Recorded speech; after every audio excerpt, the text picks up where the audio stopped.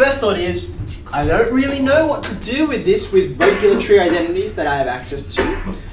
It's not a quadratic that I can reduce down to u's and t's or something squared.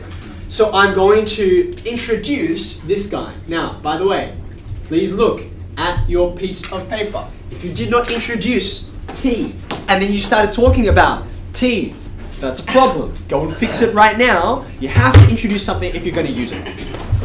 Now that I have introduced it, I'm just going to go back into my mind, or the piece of paper that I read 3 hours ago, to remember what the t results are for sine and cosine. Hopefully, if I know this well enough, I can say 2t on 1 plus t squared equals 1 minus t squared, 1 plus t squared plus 1. Looking good? Okay, I've translated from trig into algebra, so now I just need to solve this thing. Right? I'm going to multiply through, as we've seen a few times today already. That'll become 2t. This is going to become 1 minus t squared. This becomes 1 plus t squared.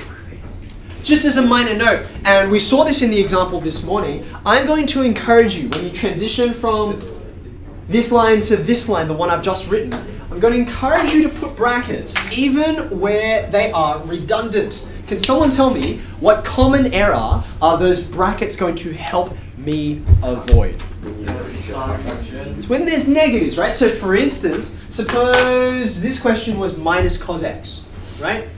I'm going to introduce this, I'm going to multiply through. Now if I write minus 1 minus t squared, I'm clearly in trouble, aren't I? Because I haven't carried that double negative. So you have to watch out for that. In this case, it doesn't make a difference. But I want to get into the right habits when it doesn't matter. So it does, I have no problems. Okay. Who has this exact line, by the way? Yes? Fantastic. Great. Now you can see a lot of this ends up just sort of coming out in the wash. 2 t's on the left-hand side, but what do you end up with on the right? That's convenient. So, I've got a solution for t. It's just waiting till we're all ready.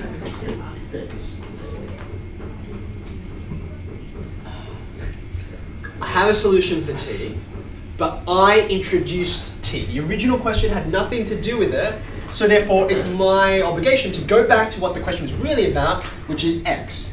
So I undo the substitution, and this is what I got. Now tan of something equals 1, this is an exact value that you know pretty well. What's the angle? It's 45, right? So x on 2 equals 45 degrees. Is that the only solution? No. What's the other one? 90. Undefined. Now interestingly, I'm actually not going to write or 225. Here's why. Do you remember when I showed you we were doing trigonometric graphs mainly, and I said, or trigonometric equations, which are simple stuff, is if I said to you something like this, something like this, right? And I said, okay, x, let's just use the standard domain of x between, that should be degrees, between 0 and 360. You remember this, right?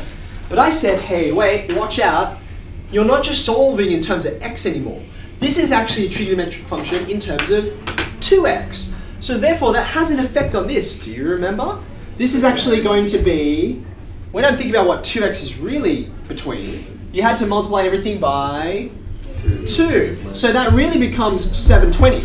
Okay? So rather than just saying 30, 150, I'm done, in this domain I have more solutions. 30, 150, what comes next?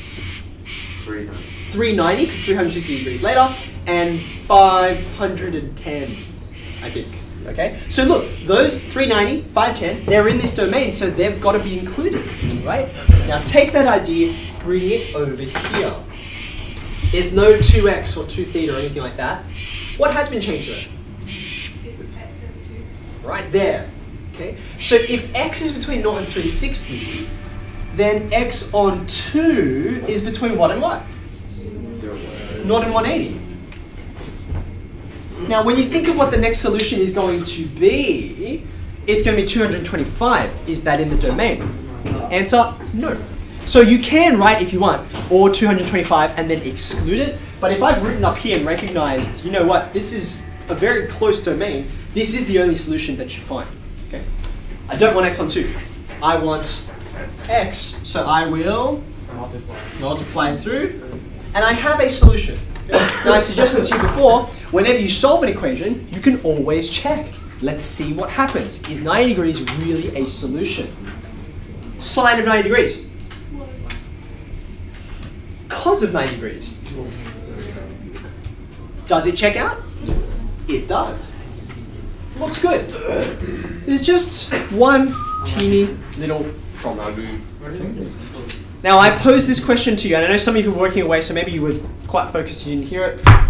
My question to you was, if you didn't have t-results, if you didn't know how to do all this, what could you do to approach this question? Now you actually all have all the knowledge you need to answer that question without t-results. I just haven't given you really any clues to hint you in that direction. Sin x. Do you know what sin x looks like? Do you have a picture in your head of what sin x looks like? Starts from the origin, and then what does it do? It goes up, and it goes down, like that. So you know what sin x looks like. Do you know what cos x looks like? It starts from 1, then it comes down, it dips, and then it comes back up. Now, you don't have cos x, do you? You have cos x plus 1. So you take that shape, right, and you're going to move it upwards. Okay, help me out. What does this look like? Let's draw it.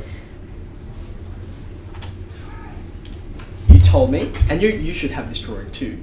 You told me sine starts at the origin, and it does its wavy thing, and there's your graph. Yes? Now cos x, you know what that looks like if you superimpose it, but I actually want cos x plus 1. That means its range is no longer -1 to 1, it's going to be 0 to 2. Right? Yes? What's it going to look like? Cos x starts up here, or cos x plus 1 rather, and then it's going to dip down. How far is it going to dip? What's the bottom spot it's going to get to? It usually gets to -1, but I've moved it up. So it's going to go there, is it not? And then it's going to come back up. Something like that. What do you think? So if this is sin x, and this is cos x plus 1, what does it mean to solve this? Like visually, what does that mean? It means where do they intersect? Now you told me one of the solutions. Here it is. Where is it? It's this guy here, right? I'm a little off, but you get the idea, right? That's where the turning point is for sine. X equals 90 is a solution, and we tested it out. But we're missing a solution. Why are we missing a solution? What is the solution, by the way? At 180 degrees, they clearly intersect. That's kind of why I chose this particular graph, because you can see it. It's not like some weirdo value like the one we did this morning.